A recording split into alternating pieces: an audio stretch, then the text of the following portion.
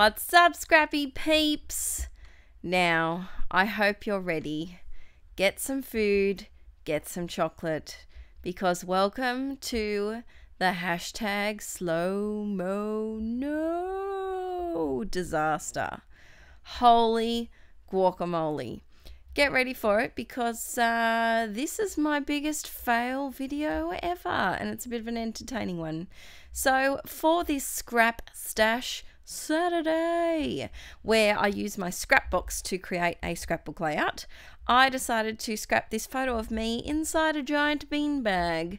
And this was when we went camping for my birthday, and I decided to pretend I was a baby bird in the middle of a nest because that's what I felt like, because I was slightly stuck in this giant beanbag. So what I've got is I've got that happy birthday. It's a cut apart from the crepe paper confetti collection. So it's a bit of an older scrap that I think I used the rest of the cut aparts on that page, but never got around to using the happy birthday one because I didn't have a birthday thing to scrap. So I decided to layer that on top of, this is actually, I think it's some, is it some L Studio packaging? It's some sort, or is it, it's packaging from some stamp set that I had. Who is it by? I'm not quite, oh no, it's a Fancy Pants one. No, I don't know. It's a stamp set packaging, and I'm laying that on top of some cats paper. Now the great thing is, you don't know that they're cats. I felt a little bit bad because I was actually just using the cats for their colour and not for their cuteness factor. But that's the great thing about scrapping with your scraps, because you don't need to worry about what patterns they are. You can just get the tiniest little bits and just use them for their colour and exploit them for their beautiful tones. So here I'm actually using an old used baby wipe. Yep, using a baby wipe in a layout, because it's long dried by now, and I just love the colours in it, and it just adds a bit of a soft dimension to the final layout, which is quite an interesting layout. I can't wait for you to get to the part where I fail. So here I attached it using both double-sided sticky tape and glue, because you know what? Why not use all the adhesive everywhere? I just don't trust the texture of the baby wipe to hold with just double-sided tape. So here I decide that the background's being a bit boring. So what I do is I grab my spray bottle, which is just filled with water, and I'm going to spray it all over the cardstock. This is the basil. Someone told me in the last video how to pronounce it and I've forgotten. Basil. Marshmallow cardstock. And I added some water first and then just smooshed, just sprayed and smooshed and soaked it all up. And some of the purple ran onto it, but I didn't care. And now I'm just going to dry it. Now this, I really do feel like the blue really made this layout in the end. I just wanted something to just brighten it up a little bit. So here I am replacing down all my bits and pieces. And I'm using my glossy accents because it's the only glue I've got. It's the only wet glue I've got anyway. And smushing that down. Now, I really do recommend, if you're going to do mixed media stuff, grab yourself, you can even just grab a hairdryer from a local op shop, thrift shop, because it does make scrapbooking with mixed media so much easier, because you don't have to wait all of the time. You do have to wait for some things like modelling paste. If I do use that on a scrapbook page, I do tend to wait because it doesn't dry completely inside. It takes a very long time.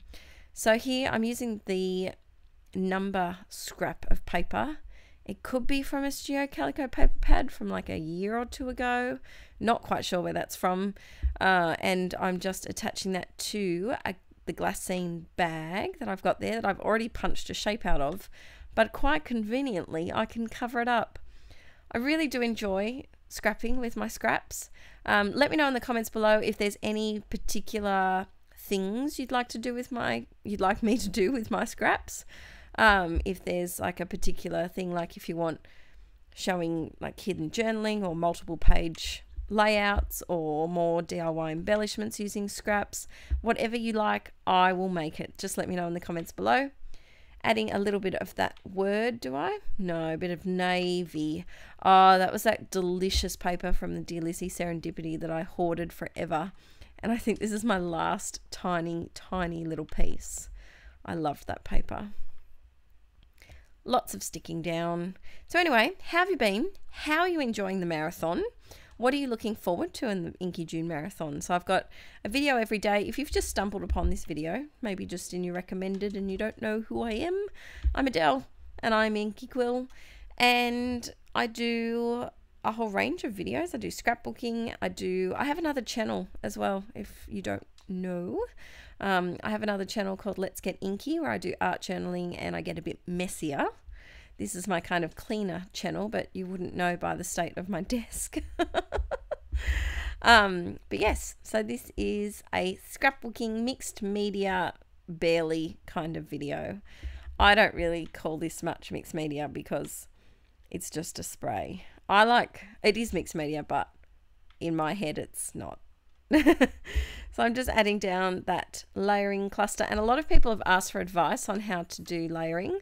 I always start with either 1 or 2 layers of paper that are like mats to the photo, so they're the same proportion all the way around the photo.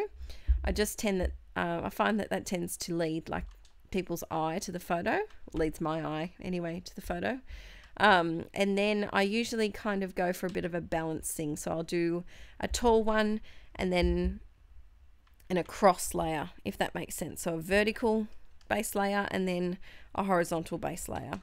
So that floral is delicious, and it's from a Planner Society kit that I got, and then I just punched that little heart out myself using my very, very, very special and very dear to my heart, see what I did there, I'm so punny, very dear to my heart punch that I got from Lincraft a while ago.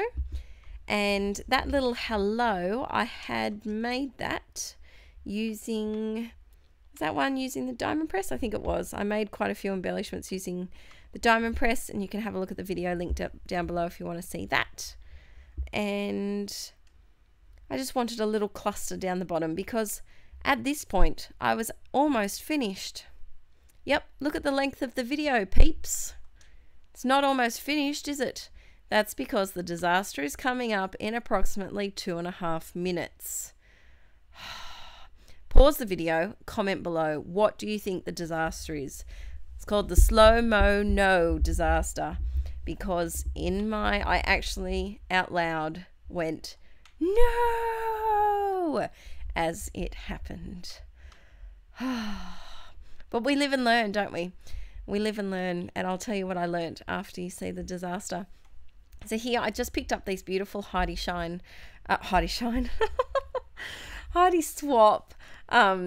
labels from Spotlight recently, and they're really, really sweet. But the thing about them is that I like them so much that I'm being a bit cheap and cutting some of them in half so that I get twice as much use out of them.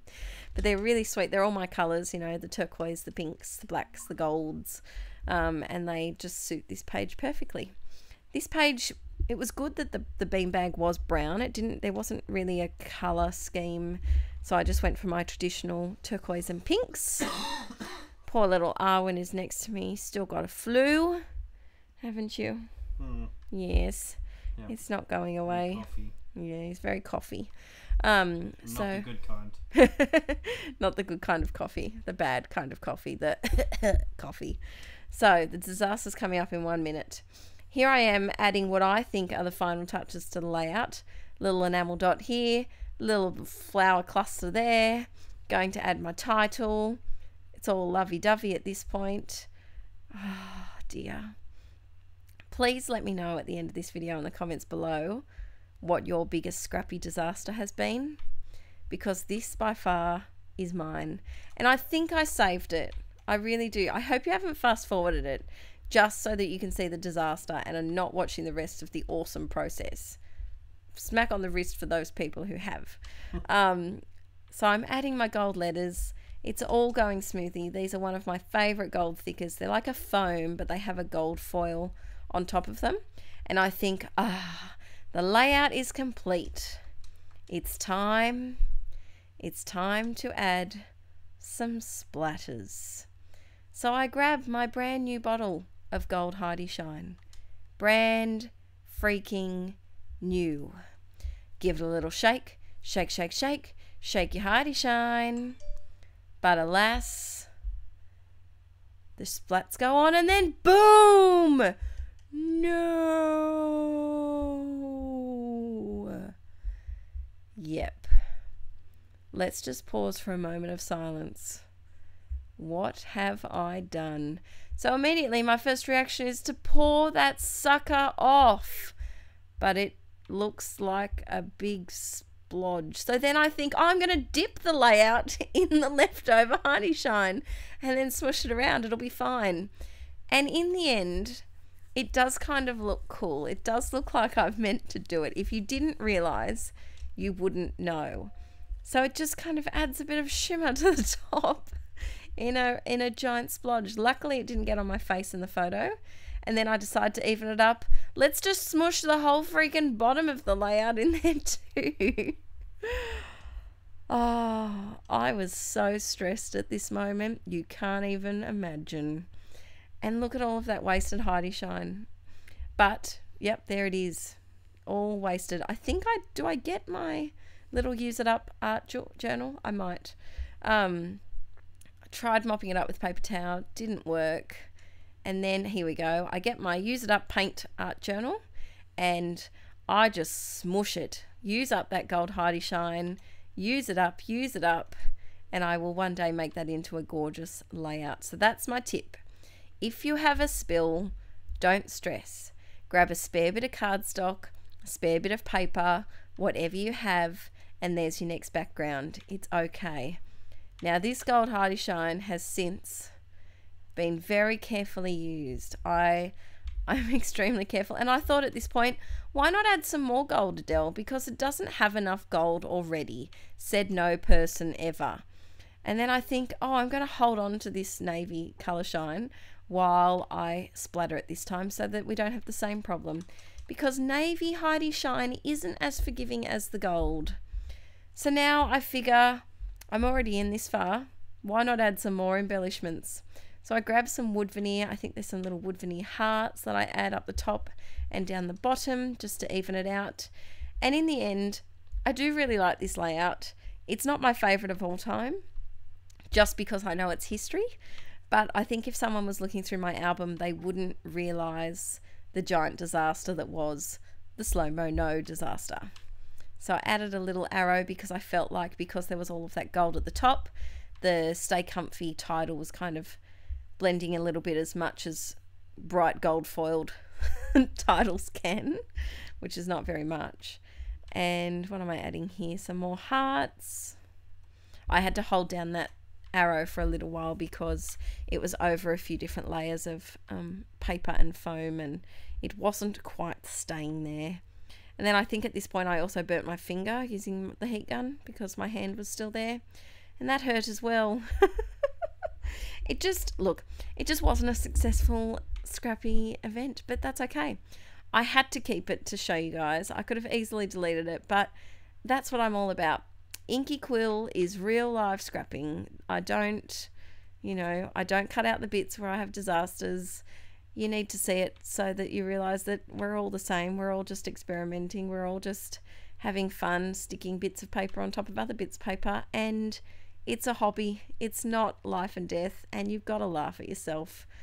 So then the happy birthday was, some of the parts, the gold Heidi Shine was quite thick over the letters, and you could still see what it said easily, but I was being a fusspot and it wasn't the same tone of black, if that makes sense. So I just did grab I think this is just a normal black felt tip pen that I had on my desk, and I do go over the happy birthday just to make sure that it stands out, because it was irking me that it wasn't all the same. It just looked like it was blending in too much. So there we have it, the giant disaster that was. Let me know in the comments below what your biggest scrappy disaster has been.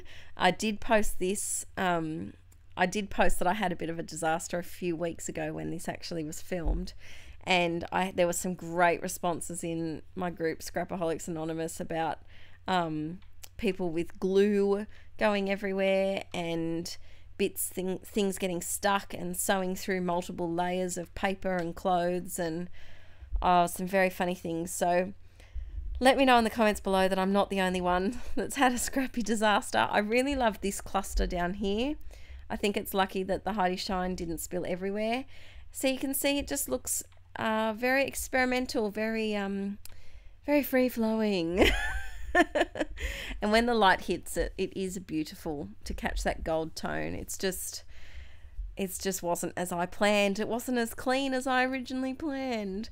So thanks for watching, everyone, and I will be back tomorrow with a video, and the next day, and the next day, and the next day after that. Naughty Heidi Shine. You go straight to your bedroom without any dinner.